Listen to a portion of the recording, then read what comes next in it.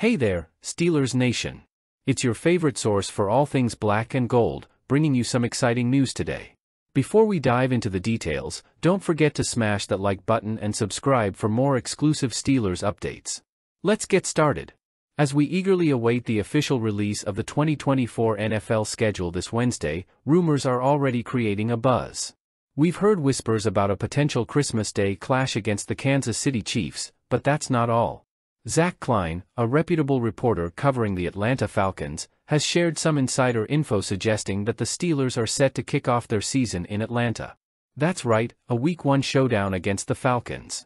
This initial glimpse into the Steelers' schedule has fans and analysts buzzing with anticipation.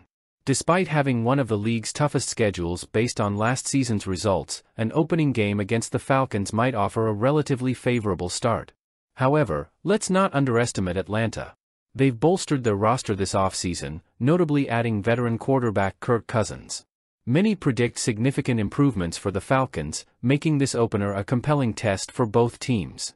For our Steelers, this game will be an early indicator of progress and team cohesion, especially with our new quarterback, Russell Wilson, at the helm. It's a prime opportunity for Wilson to demonstrate his leadership and skills in a new setting.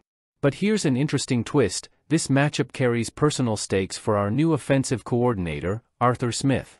Smith, who coached the Falcons for the past 3 seasons, was let go after consecutive 7-10 records. Now, he's back with the Steelers, looking to prove his worth and perhaps settle a score with his former team. The prospect of Smith's revamped offense going head-to-head with his old squad is sure to grab headlines and fuel fan excitement. The Steelers' offense has faced its share of criticism in recent years, but this offseason brought significant changes in personnel and strategy.